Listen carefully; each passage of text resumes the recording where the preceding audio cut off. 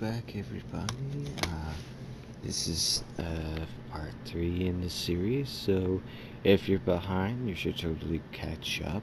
Otherwise, you just might be a confused person, and I'ma just get on with it. So, last time I was talking about Andrew Price and his video on photorealism, which maybe you have watched by now. Maybe you watched his long and really informative video where he talks about how to create photorealism.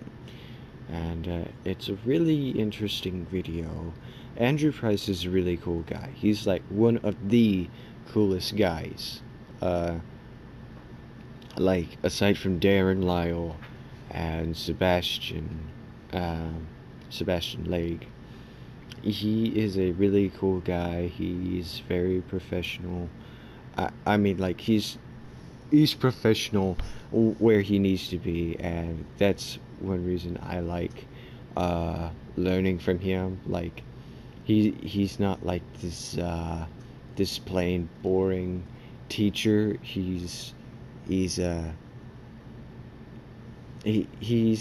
himself, and he teaches you his learnings pretty much, and he's not shy to say that he's experimented uh, with something, and he isn't shy to experiment while he's trying to teach you something.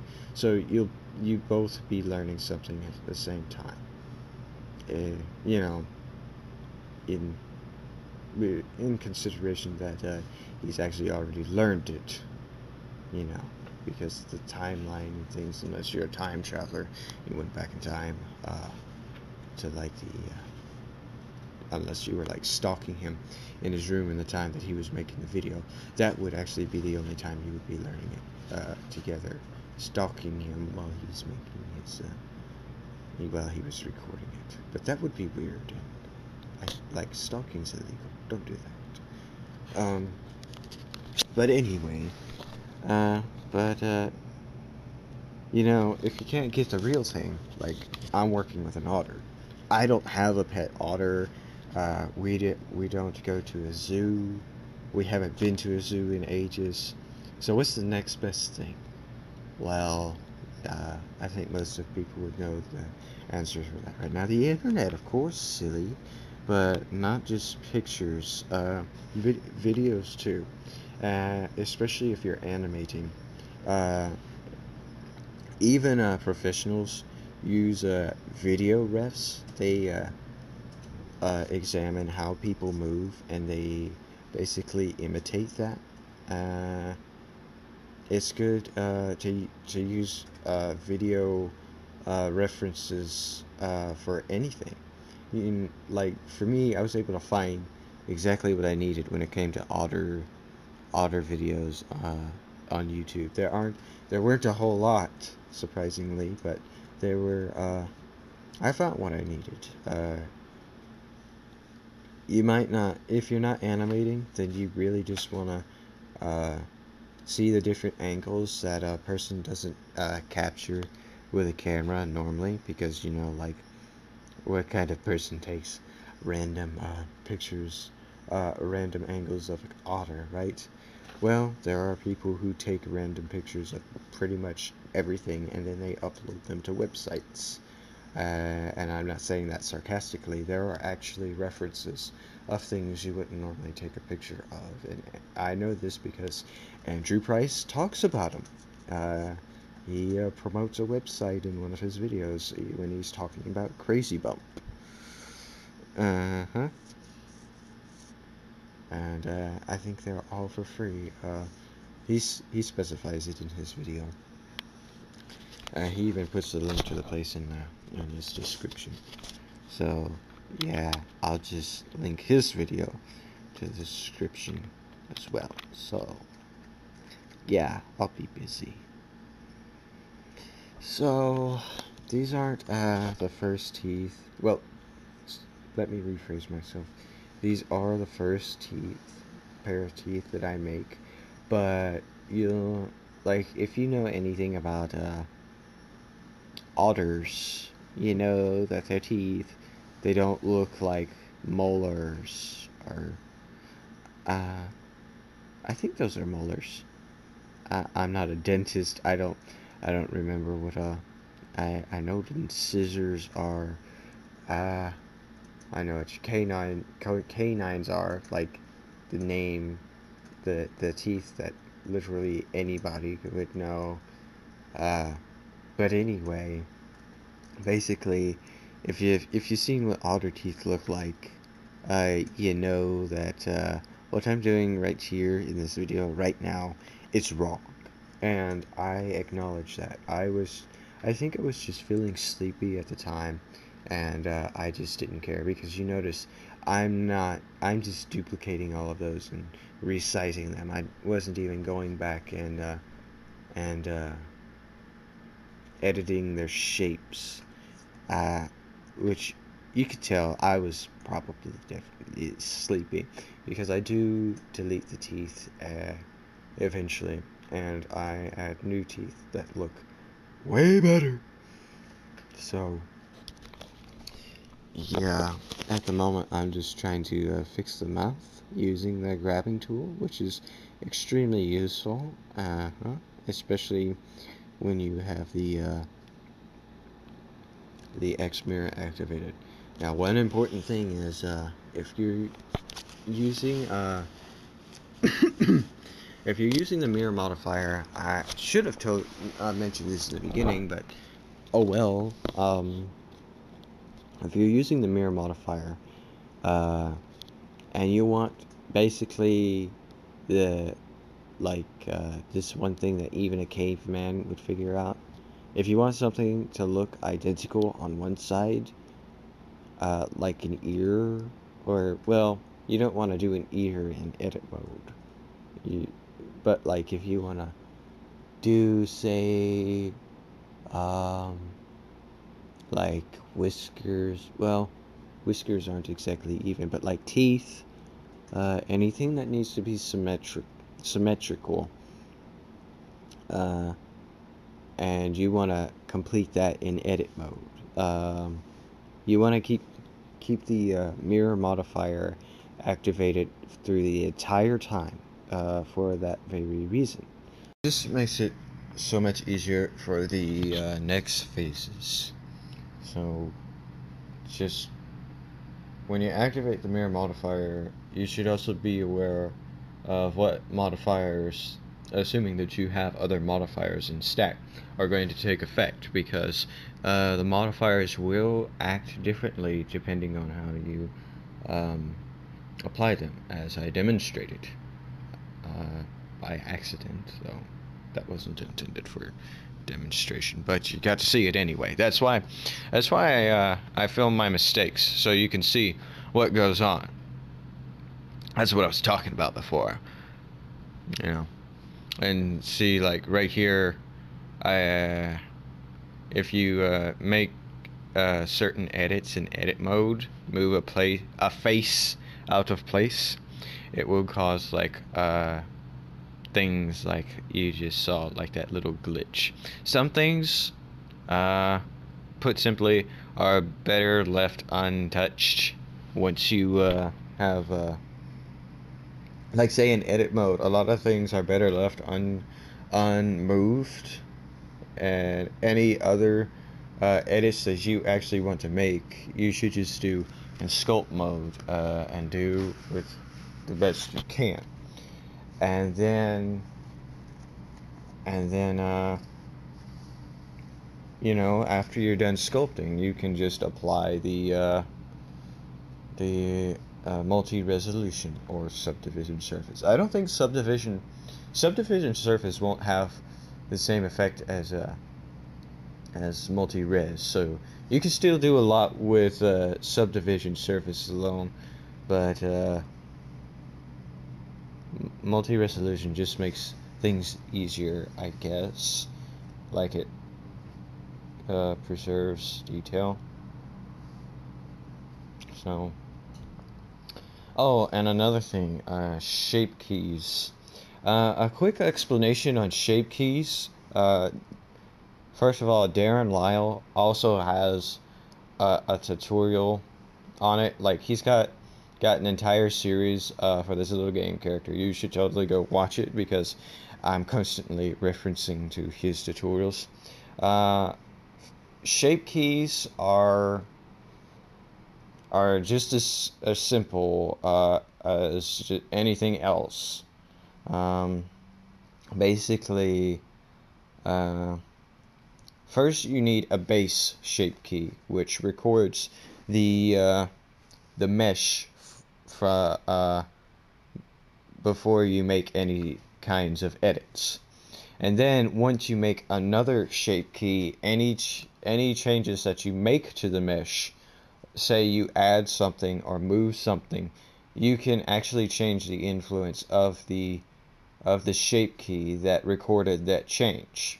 So if you created a shape key uh, with a if you created a shape key for the base, it it's it keeps the base, but if you make another shape key and say you move the jaw downward, or depending on, for example, if you open the jaw with the second shape key active in edit mode, you have to do this in edit mode, because it will not work in pose mode because shape keys are made for edit mode. But if you go to object mode after you have made your changes, you will see that your jaw will move back into its original position because the second shape key, its influence has not been changed, and you can change that by going to the shape keys panel, of course, where I'm going to assume you're at this entire time, and there will be like a little bar that'll appear, and it will only appear in object mode, uh, if I remember correctly. It might appear in post mode. You can also shape key this value, and that's just for anybody who knows a thing or two about animation. I will make a video documenting animation in the future, but that won't be for a while because reasons. Anyway, um, this, in the that's pretty much the basic idea of a shape key. You just move the slider, and depending on what you had your model doing when you manipulated it with the second shape key active, it'll do whatever your shape key will have influence. Now, one thing you gotta be careful. I learned this like a couple months ago. I think I was working on this Sevian, as he was called, which uh, is like a wolf with wings. But when I called him a wolf, my friend corrected me and said he was a Sevian. So anyway, I was working on his jaw, and when I made a shape key and I moved the jaw, and well, basically what I did, like, I added a base shape key at the just before I started working on his mouth, and then when I switched to edit mode, I added well, before I switched to edit mode, or it was either before or after. I think you can add a shape key either way, and I was working on his jaw the entire time with that second shape key active, and uh, I had spent like an hour working on his jaw, and I made or an hour or two, and I made like a fully working jaw with like a tongue, gums, and I went to back into object mode, and in edit mode I closed his jaw. No, no, I actually had his jaw opened in edit mode, and in object mode I hadn't when I had the first shape key active, I hadn't even manipulated the model's head, or like ripped vertices to be precise. I hadn't ripped any edges to create a jaw. And in edit mode, I did all of that. And so when I went back into object mode, the mouth was closed, but it looked sealed, like I hadn't even touched it yet. So I activated the I adjusted the slider of the second shape key, and I noticed it wasn't moving normally. Like the jaw wasn't opening like a normal jaw would, and it was like deforming over at the at kind of like at the back of the jaw, and I was like, what? So and then I decided to clip in the camera like inside of the model, like, or the viewer, not the camera. And one easy, just like a quick tip, one easy tool you could use, I think it's called the orbit camera. You press Shift F, and then you can use WASD to orbit around, sort of like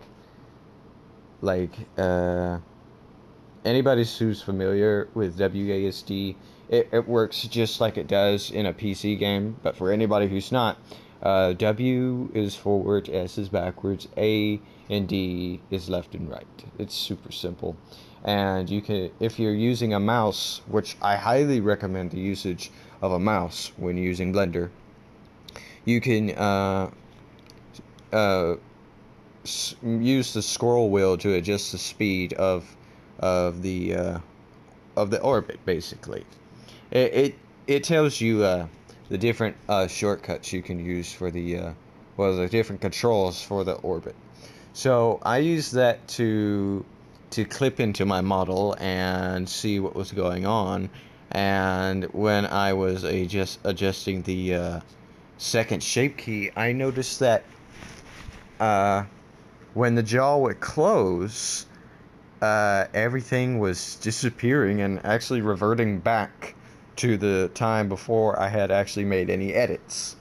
And this is very interesting because it actually records everything. As the jaw would open, all of my work would just like it would come back. And when I with the full influence of the shape key on, everything was there. There wasn't a detail missing. The only thing is that it looked kind of weird. The jaw still looked kind of weird when it would move. And I thought that was very cool. And that totally opens up for transformation opportunities. I don't see, like, I haven't seen anybody do, like, transformation animations except for, like, this one guy. Like, back in 2014, I saw videos of his on YouTube where he was transforming these animals into weird, kind of scary creatures. Like, there was one he did, I think, of a Doberman, and then there was another one he did of a rat. I can't remember who he is. I don't know where to find him. I couldn't even tell you what the title of his video was. I just randomly came across it.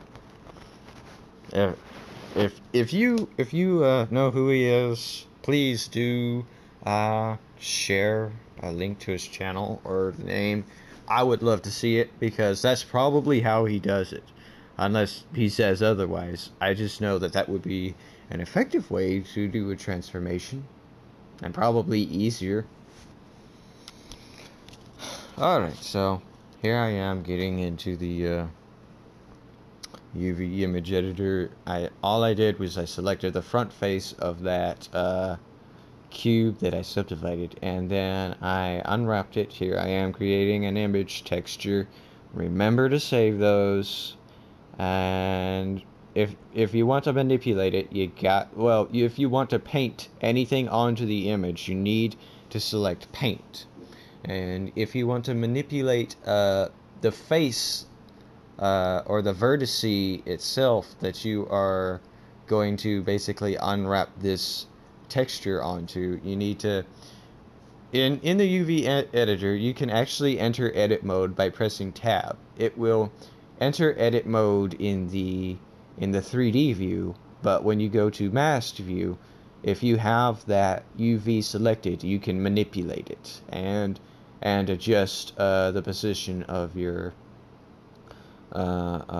texture, kind of. And that's extremely useful. I really recommend. I recommend just about everything except for the parts where I mess up. Now, see right here, if you noticed on the eyes, the yeah, there's square. That's one useful thing about the manipulating the vertice right inside the UV image editor. And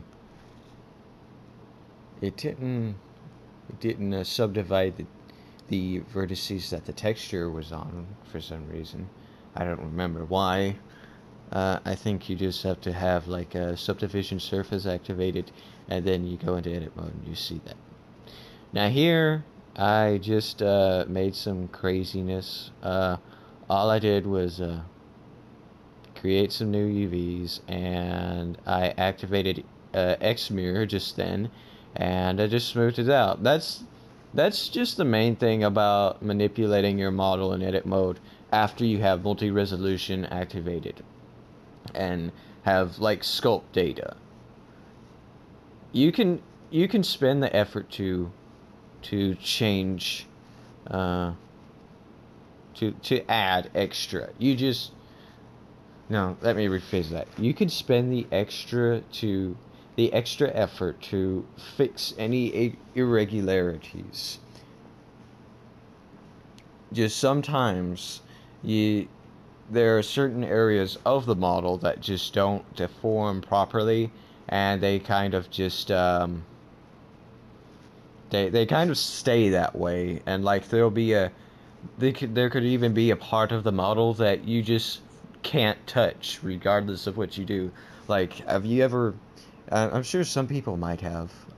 I've gotten to the points where sometimes I've did an improper deform in a specific area, and well, I wouldn't say improper, just an attempt to add something, and the that part of the mesh, there was like a piece of it that would like glitch inside to the model, and I could never touch it. I just couldn't, even with a very specific camera angle. Or if I couldn't touch it, it was extremely difficult to touch. And that's where the the camera orbit might come in handy. Now, I did try hiding one glitch piece one time, but it, like, since it was part of a whole face or vertice, it actually hid that entire vertice. You can't hide just a specific part of a face unless like you subdivide the model. That's probably the only way. So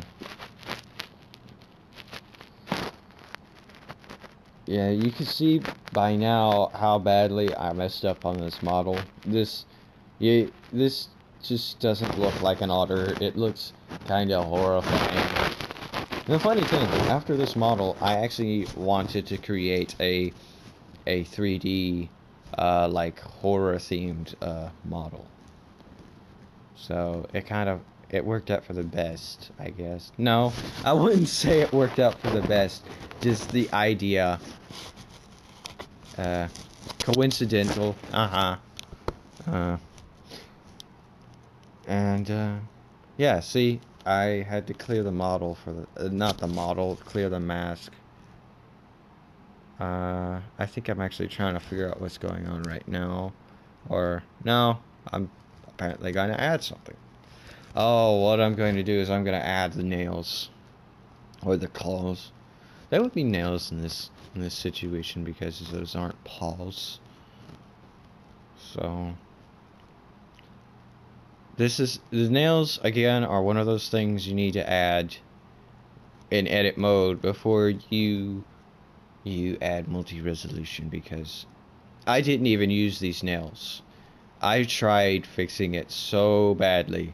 You can see that kind of looks horrifying. I mean, it would be kind of like useful for an accurate nail, but it wasn't useful at all. It was just annoying. I didn't use the nails at all. I don't even remember if I parented the nails to the model or not. I think I just ended up hiding them. I don't remember what the last thing I did with the nails were. I just remember I made them, spent all the time to create them, and did not use them. So just remember that. That's why it's so important, and that's why I recorded it, so you can see why it's so important. So this is just me going to try and spend all the effort for the nails, and I'm gonna like super speed it up because I spent way too much time on trying to get these nails to look good. So BRB.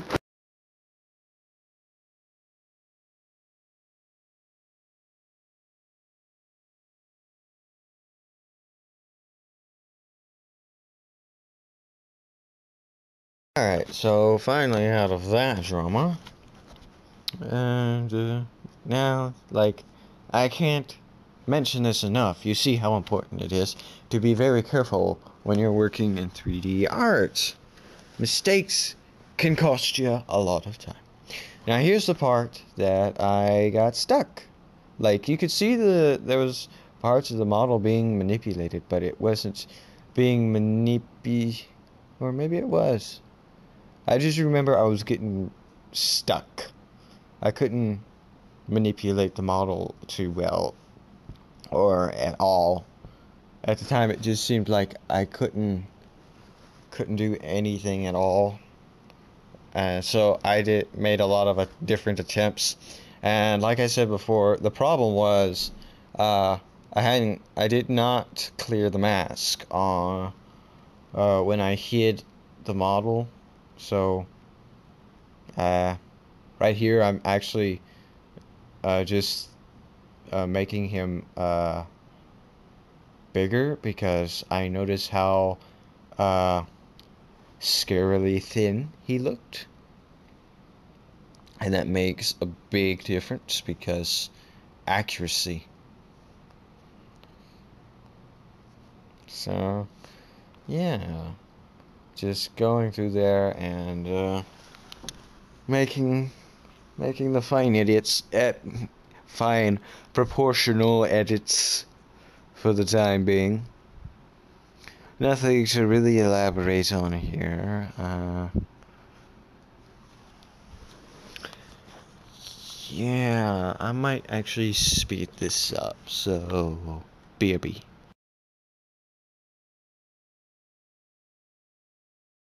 Now, we are actually getting really close to that 30-minute mark, so I think I will just kind of speed this up,